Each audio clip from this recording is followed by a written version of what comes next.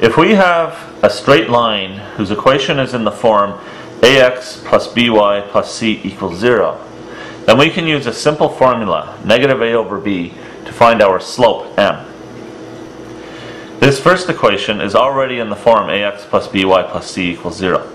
Our a is the 2. Our b is the 3. So negative a over b becomes negative 2 over 3. This line has a slope of negative 2/3. The second line is already in the form ax plus by plus c equals 0.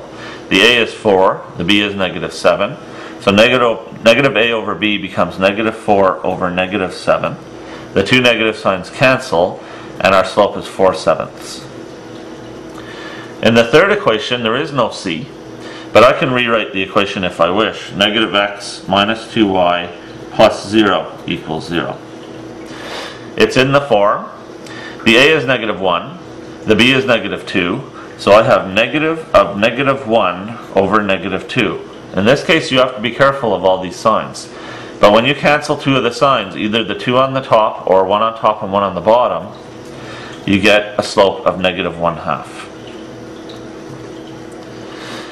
This equation is not in the form ax plus by plus c equals 0. So I'm going to use algebra to move it into that form.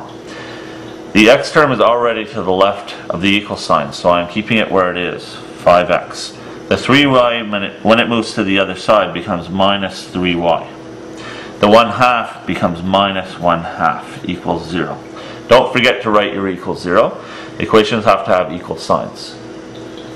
My a is 5 and my b is negative 3, so I end up with negative 5 over negative 3. The two negative signs cancel, and my slope is 5/3. Here we have an equation that doesn't have an x, but we can still do this trick. We have to realize if there's no x, we're allowed to write 0x. The 4y moving to the other side, though, becomes negative 4y. And 2y minus 4y is negative 2y. The negative 3 when moved to the other side becomes plus 3. Now I'm in the equation form ax plus by plus c equals 0. Negative a over b becomes negative 0 over negative 2, and this simplifies to a 0 slope. In the last equation, we have no y.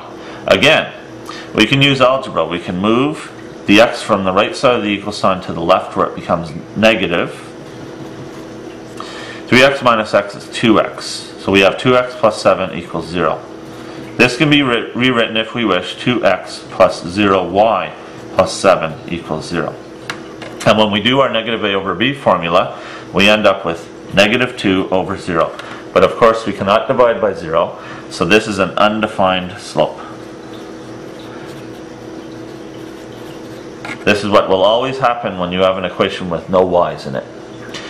Therefore, the ax plus by plus c equals 0 form for the equation with the slope formula negative a over b always works, regardless of what type of straight line equation you are given. It's a very powerful way of finding your slope.